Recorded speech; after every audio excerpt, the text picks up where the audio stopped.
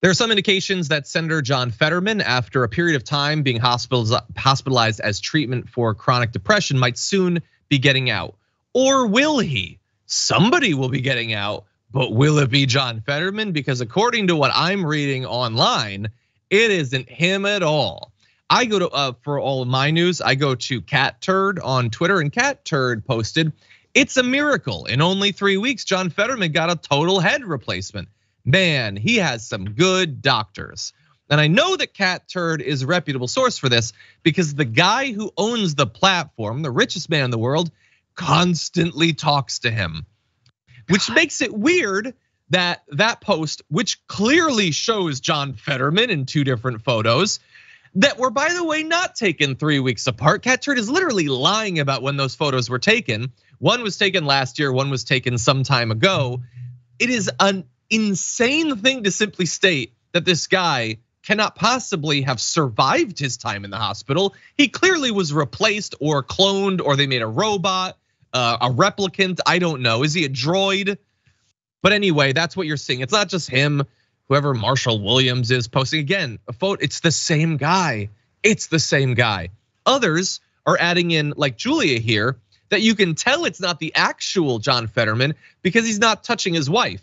And I love these sorts of conspiracy theories where they will go so into the conspiracy theory. I'm not talking about Julia, I'm talking about the people who clone John Fetterman, that they will replace a human being, but the line they draw is him touching Giselle Fetterman's back. Who thinks that's the line where they'd stop? She's posing with a person she knows isn't her husband, but that's where they draw the line.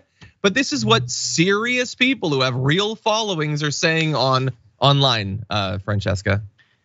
I just, capitalism's right there. Like corporate greed in your face every effing day, right? Like horrible bank withdrawal fees, parking tickets, tow trucks. Like there's so many things to get mad at, people can't make ends meet. Your boss is screwing you over extra shifts. Like your union's getting, but there's so many things. Sea levels are rising. Pick one.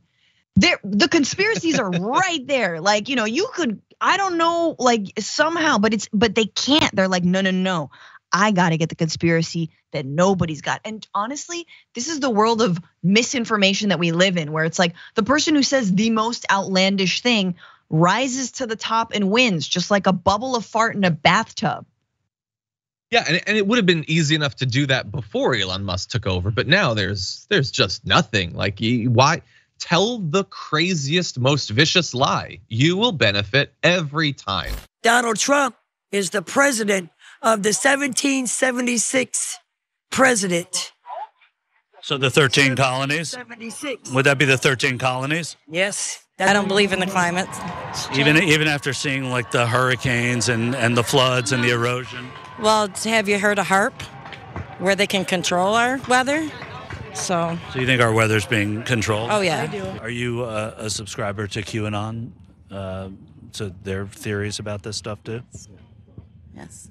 And do you think they're going to be a factor in the 2024 election? Absolutely. What makes you say that? Like how do you have that inkling now, 2 years ahead?